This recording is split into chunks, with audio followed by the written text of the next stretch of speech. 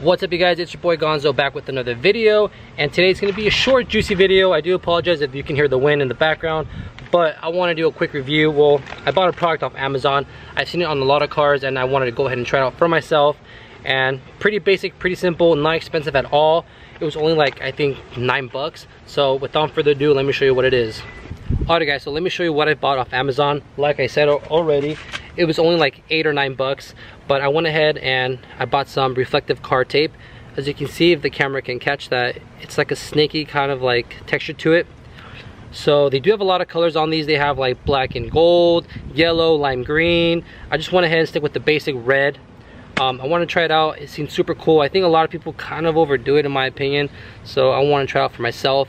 So a lot of you don't know, but I bought a diffuser for the car. I wanted to make an install video, but honestly it was so difficult. I bought this diffuser used on OfferUp. I got it for like 175 bucks. These go for 650 bucks. Let me show you guys the diffuser. As you can see, it is the Aeroflow diffuser. It is a little bit dented right there, but honestly for 175 bucks you can't really complain. And yes, I did put a pin strip already on it. I'm gonna take it off and replace it with this one that pretty much glows in the dark. But yeah, so pretty simple. All you need, guys, is a knife. Oh, by the way, if you're not following me, follow your boy Gonzo right there. But anyways, all you need is a little knife. Cut the tape up. I want to do all this all over again with this tape. Then I kind of want to do like a little accents on the sides of the car and the front of the car. So without further ado, let's get started. I think the girls with their nails done now.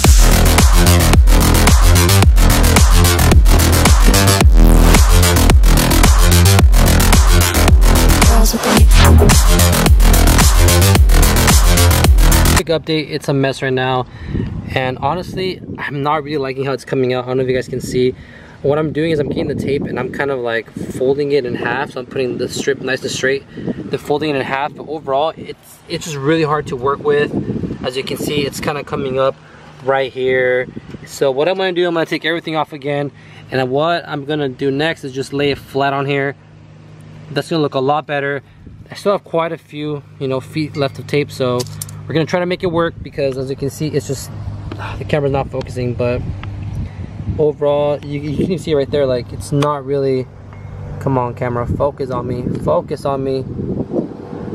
Yeah, anyways, the camera's not wanting to focus, but overall it's not looking good. It's coming off all ugly, so go ahead, take this off again. One thing is, it's very sticky though, but how to explain it, if you stick it on a surface, it kind of slides off. So I'm gonna take everything back off again, redo it, and I'll show you guys the end product. Alrighty guys, so change of plans. I mean, I try to do it differently. I try to put it flat on here, which yeah, it looks a lot more better honestly, but overall you can't really tell at all it's there. So what I'm gonna do is I'm gonna use the rest of the reflective tape I have, just put it like in my front bumper or like in this front splitter, put back my old one that I used, the pin strip I got from AutoZone. And hey, stuff happens, you learn, and I got quite a few left, so let's make the best out of it, guys. So alright guys, so front bumper is complete, looks pretty dope, but honestly I have a really good idea. I think it might work. Let's try it out.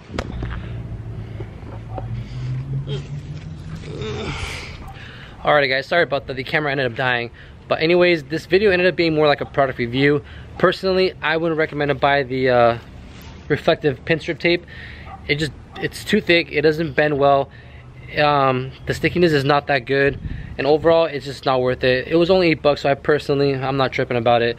It was a learning experience. I did end up using that reflective pin strip right along the top of the bumper, see how it goes. I put the old pin strip back I got from AutoZone.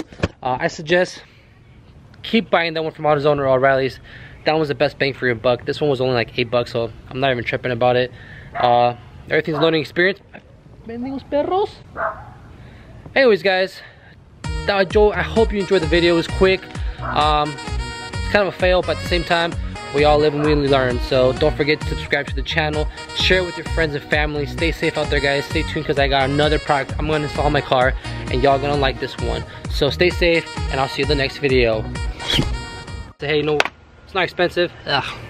Alrighty guys, like I said, I brought this behind you where you're driving and